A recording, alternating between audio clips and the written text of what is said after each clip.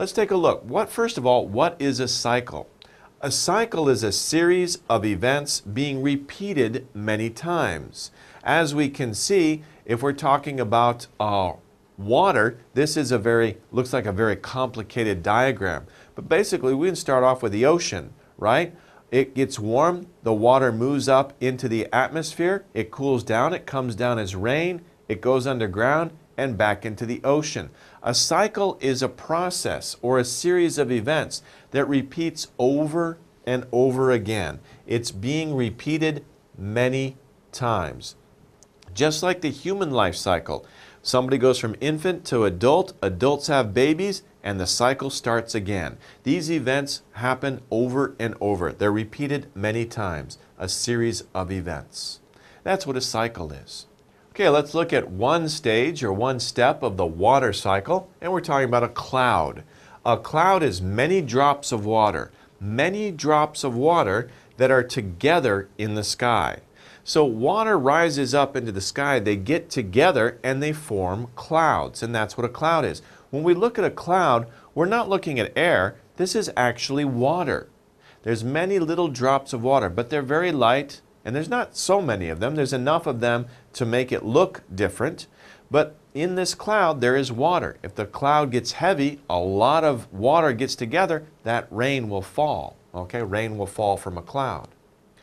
Now, how do clouds form into the sky? Well, water has to evaporate. Evaporate. Poor kid, where did all the water go, right? He wants to go swimming, but all the water's gone. Where did it go? It evaporated. Evaporate. Evaporate means to change from water to water vapor. So imagine this pool used to be filled with water, but over time, looks like it's been there for a long time. I wouldn't go swimming here anyway because it's very old and broken. But anyway, the water has evaporated. The water has changed from water, and we could say from water, liquid water, from a liquid form. It's changed from liquid, this water here used to be liquid water, to water vapor. Vapor is a stage between liquid and gas, okay? So when the water gets hot, when the sun beats down, the water changes from liquid to a gas. From water vapor, it rises into the sky and it forms that cloud that we just saw on the previous slide. So evaporate means to change from water, liquid water, to water vapor, okay? Okay, so our next word is to condense. Let's take a look at the picture here. I want you to focus in on this red circle. Do you see the water drops on the leaf? These water drops have condensed. So before we just talked about evaporate. Evaporate is when the liquid water heats up, it expands, it moves away from each other, right? They expand into the air. That's evaporation. But now the opposite thing is happening. It's condensing. So if you see these drops on the leaf, right, it doesn't have to rain, really, for this to happen. Imagine in the cool morning, right, before it becomes day. It's very cold at night. The water, because of the temperature is very cold, the water drops in the air will get together. If you go out in the morning, you might say, wow, the ground's wet.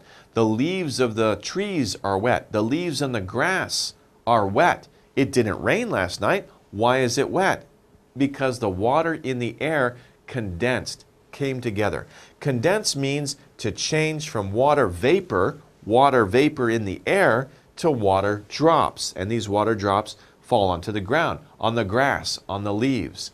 And so even in the morning, if it didn't rain, you will find drops of water like we can see here in the picture. So condense and evaporate are opposites. Evaporate means to spread out, spread away from each other. Condense means to come together, gather, okay? And especially when we're talking about water and the stages of the water cycle. Now, we've talked about water vapor a little bit already. If you take a look at this picture, we can see a lake, a body of water here. We can also see, it looks like a small cloud, a strange cloud above the water. Well, clouds are basically water vapor. Water vapor is the water that goes up into the air as a gas. Here it's liquid. In the sky it's cloud. Well, from a liquid form, it begins to evaporate. It looks like it should be very hot in this picture. Let's take a look at the video to see a better picture. So what we can see here is the lake here. Also looks like it could be a swimming pool around the edges, but it's very warm water. And because it's warm, that temperature is making the water evaporate. It's changing the liquid water into a water vapor, and the water vapor is spreading out. The liquid, it's come together, right? But evaporate, it starts to go apart. It starts to spread out, and it becomes a gas. And this is what's happening. So this water vapor will rise up into the air, it will go into the sky, and it will condense a little bit and form clouds. And that's where we can see clouds or water vapor in the sky. Those are clouds. Okay, a drop. A drop is a small amount of water, a very small amount of water. Of course, when those clouds get together, if the water in those clouds get together a lot, they become heavier and they fall as single drops. So, of course, we have the word raindrop. Raindrop. So, a drop of rain is a raindrop. And you can see a very good picture. This is a small amount of water. It's a drop. It's a drop of water. Now, this may not be a raindrop because if you pour water into it, the water will, bounce back up. So that's not a raindrop. That's just a drop of water. But when water falls from the sky, from the clouds, then that is a raindrop.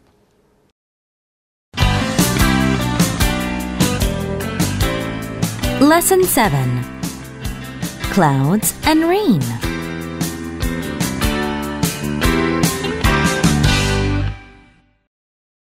Cycle. A cycle is a series of events being repeated many times. Cloud. A cloud is many drops of water that are together in the sky. Evaporate. Evaporate means to change from water to water vapor. Condense. Condense means to change from water vapor to water drops. Water vapor.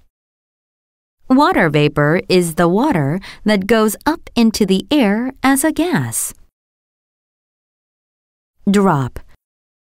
A drop is a small amount of water.